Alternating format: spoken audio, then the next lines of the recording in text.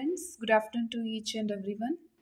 Good evening and good morning to each and everyone who are subscribing my channel. Thank you for subscribing my channel. Today, I want to explain one mechanism of action of digitalis. I already in the previous so many days because of my health issue, I'm not able to do the videos regularly. In the last video, I already explained about the particular what cardioglycosides, that particular drug digoxin, digitoxin. This is the plant name. Digitalis is a plant name. From this plant, the digoxin or digitoxin, which are extracted, the drugs from this plant only. I am explaining about the particular digitalis mechanism action of digitalis. What is the mechanism of action of digitalis? Mainly this digitalis which is used for increasing the myocardial contraction.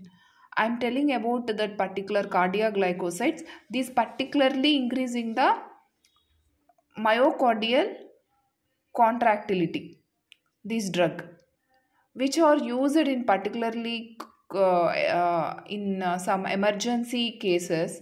This drug is used for strengthening the heart muscles which have a positive inotropic property also. Coming to digitalis, mainly these digitalis, it inhibits the sodium potassium ATPase. These digitalis inhibits the sodium potassium ATPase on the cell membrane. Here, after the inhibition of sodium potassium ATPase on the cell membrane, because of this inhibition, the particular sodium potassium ATPase, then there is an accumulation of sodium inside the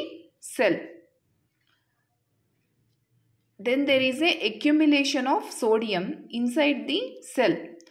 This intracellular sodium leads to an increase in the intracellular calcium levels.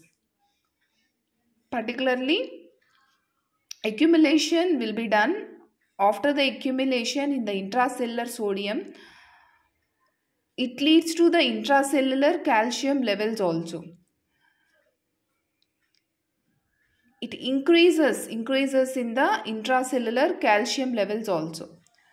And coming after, after intracellular calcium levels increases, so this calcium which is increased in the cell gets accumulated. When it's accumulated in the means sarcoplasmic reticulum. Here the calcium which is increased in the cell, after the increasing, it increases the calcium transients. Because of these increased calcium, there is a better contraction and relaxation coupling. After the increasing these calcium transients, there is a better contraction and relaxation of heart muscles. Here, the contraction and relaxation coupling will be done here. After these increases the force of contraction. What is the force of contraction? Means force of contraction of heart muscles here. That will be increased.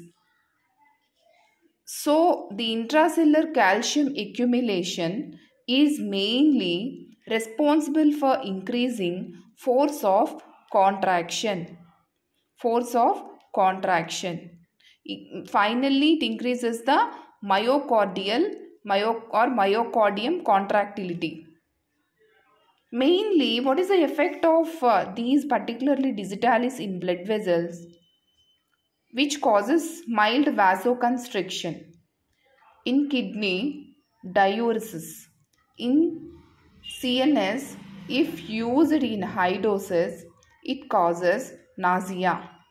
This is about the total mechanism of action of digitalis. It's a very important drug to know because it is used for emergency conditions of cardiology.